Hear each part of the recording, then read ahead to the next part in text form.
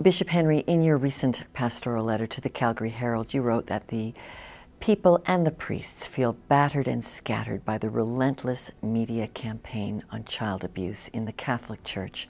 Are you on the defensive? Yes and no. Basically, I'm not really defensive because I think on the one hand, certainly we need purification of the church and we need transparency. The truth has to be told. And as painful as it is, we're not really going to correct things until we face the truth. And every time there is an allegation or something that is reported in the media, it's like once again, we tell the whole story, not just as one individual instance, but we keep regurgitating the past.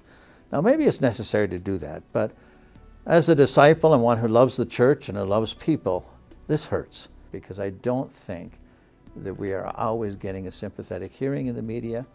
But I can't focus on that because there's no way I can possibly get all of the truth out in the way in which I want it to be proclaimed. But I think the message sometimes we get in the media is a little bit mixed. I think sometimes it's unfair. You do have some history with this, Bishop. You did hire a convicted sex offending priest to work in a Calgary parish without telling the parishioners. What were you thinking when you hired Father James Neal? I'm thinking I'm trying to save a human being who, on the recommendation of his bishop, who had paid his debt to society, who had gone through Southdown psychological testing. I did all of my due diligence. I put in place a mentoring system. The pastor, the parish council was informed. I didn't inform the whole parish. That was my fundamental mistake. If I were to do it all over again, I would have him now and myself go, before that pastoral assignment, go to the parish and say, okay, this is this man's story, listen to him talk. You make the judgment as to whether or not you want to trust him as your priest. Without doing that today, I would say, no way, zero tolerance. Would never give a priest an assignment, no matter how good a story may be, no matter how therapeutic the report and complete it may be. I just can't do it today. You sound regretful. Yeah, I am, because I think it caused everybody hurt that was unnecessary. Tell me what you are learning, what lies at the root when a priest is broken in that sexual way. Well, from a priest's vantage point, I mean, it's of course a total betrayal of everything that he's supposed to stand for.